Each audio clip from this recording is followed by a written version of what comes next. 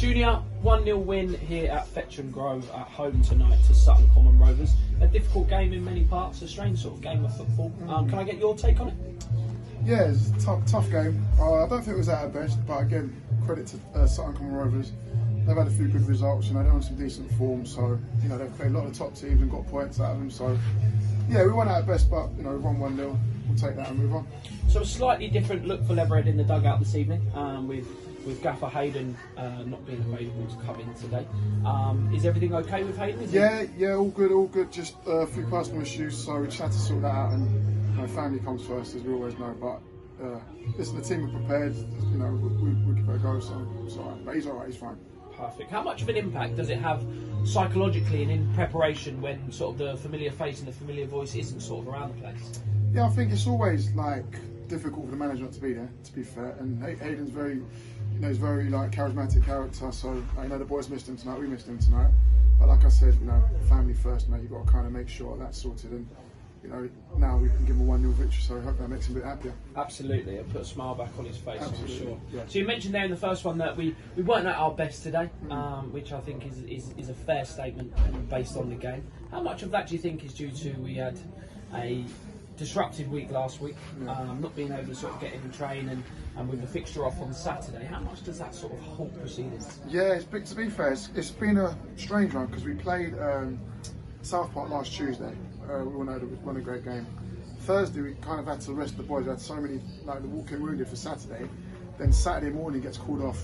The game Saturday gets called off Saturday morning, so it's really difficult to do anything. So we haven't done anything for a week. So again, I think you can kind of see that tonight as well. Some of the boys are a bit leggy, but they've shown good character, defended well, loads of long throws going into the box. Didn't really concede him, but again, you've got to stay so concentrated in those moments, and I think the boys did. So a new facing goal for Leatherhead, with Marco coming in with Mikey picking up an injury last week. How good was it to see another young face sort of in the goal and doing really well? Yeah, first of all I want to say thank you to Fulham and Vic Brighton Elliott especially for getting it done for us, because we've got a decent relationship with Fulham. Obviously we had Mikey, and we found out last week that Mikey's wrist is playing up again, so Mikey's got a scan I think this Thursday, so we'll know the extent of that after Thursday. But then Mick's kind of recommended Marco. Young lad, local lad as well, used to be at Woking, then got a deal at Fulham, so he's played in the FA Youth Cup team against Liverpool. Great lad, done well. I thought he fitted in well in the dressing room as well, so yeah, credit to him to Fulham. How important is that? You mentioned there about Marco that his background is he's come from sort of the non-leagues. He's come from Woking. He's worked so hard to get himself a deal. He's then had the massive opportunity of being able to play in these Youth Cup fixtures at Anfield and other big stadiums. How nice is it for him to sort of, not back to where he came from, but an almost familiar surroundings? I think for any young player, especially, and with Fulham, there, like Vic especially, he's very good at that way. He sends the boys out to play men's football. He gets them used to men's football, so yeah, and it helps that he's been at Woking. It helps that he's been around non-league as well. So, but yeah, I thought he was a credit to himself tonight. I thought he done really well. So Omar got himself the goal this evening after a Javan header that sort of clipped the crossbar and sort of came down to feet there. It wasn't our prettiest goal of the season, that's for sure, but it crossed the line and they all count the same. How important is it that even in them games where we're not playing our best and it may not be as expansive as the fans and sometimes us would like, that we can still sort of grind out these little goals and little results?